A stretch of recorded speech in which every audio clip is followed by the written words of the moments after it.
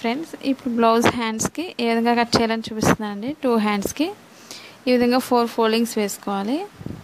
ఇప్పుడు మనం hand loose తీసుకోవాలి. ఫస్ట్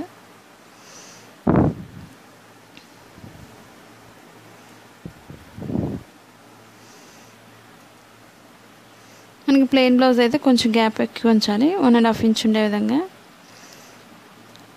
ఇప్పుడు మన షోల్డర్ దగ్గర స్టిచ్చింగ్ పాయింట్కి ఒక మార్కింగ్ చేసుకోవాలి. ఖర్చు భాగానికి పైకి 1/2 ఇంచ్ ఎక్స్ట్రా తీసుకోవాలి విధంగా. ఇప్పుడు ఇక్కడ నుంచి చంక భాగానికి మనకి స్టిచ్చింగ్ పాయింట్కి ఒక మార్కింగ్, ఖర్చు భాగానికి 1/2 ఇంచ్ ఎక్స్ట్రా తీసుకోవాలి. కొంచెం ఎక్స్ట్రా ఖర్చు భాగానికి కొంచెం గ్యాప్ ఉంచి మార్క్ చేస్తున్నాను. స్టిచ్చింగ్ పాయింట్కి ఒక మార్క్ చేసుకోవాలి. మనకి బ్లౌజ్ పొడవు ఎంత అయితే ఉందో కరెక్ట్గా పొడవు భాగానికి ఒక మార్కింగ్ చేసుకోవాలి విధంగా.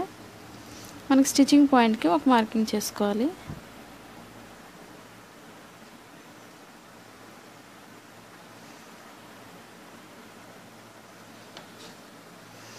ఇప్పుడు మనకి షోల్డర్ దగ్గర నుంచి 1 ఇంచ్ వరకు లోతు తీయకూడదు. 1 ఇంచ్ దాటిన దగ్గర నుంచి లోతు తీసుకుంటూ చంక భాగాన్ని కలుపుకోవాలి ఈ విధంగా.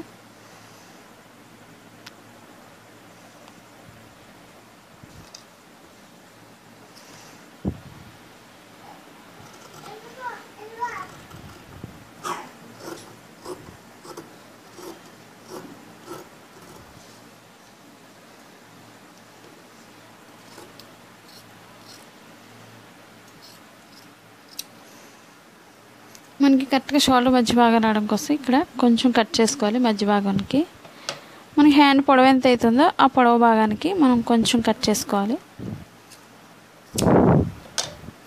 ఇప్పుడు మనం 2 పొరల మీద లోతు తీసుకోవాలి. ఇప్పుడు అది కూడా 2 ఈ విధంగా ఎదురు బదురుగా వేసుకొని 2 రైట్ సైడ్స్ లోపలికి వచ్చే విధంగా వేసుకోవాలి.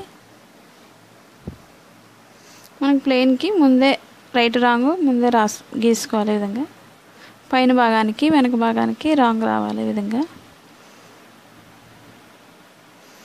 ఇప్పుడు మనకి స్టిచ్చింగ్ పాయింట్ దగ్గర నుంచి ఈ విధంగా 2 పొరల మీద లోతు తీసుకోవాలి.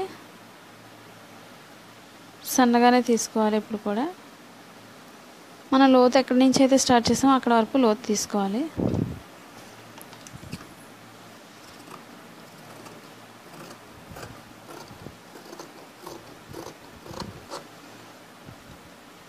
మన స్టిచ్చింగ్ పాయింట్ దగ్గర కొంచెం కట్ చేసుకోవాలి ఈ విధంగా. ఈ లోతు భాగం ఎప్పుడు కూడా మనకి బ్లౌజ్ ఫ్రంట్ పార్ట్కి రావాలి. అది తెలియడం కోసం మనం స్టిచ్చింగ్ పాయింట్ దగ్గర కొంచెం కట్ చేసుకోవాలి ఈ విధంగా. మనం ఎక్స్ట్రా భాగాన్ని లోపలికి స్టిచ్చింగ్ చేసుకోవాలి ఈ విధంగా. ఈ వీడియో మీకు నచ్చినట్లయితే లైక్ చేయండి, షేర్ చేయండి, సబ్స్క్రైబ్ చేయండి.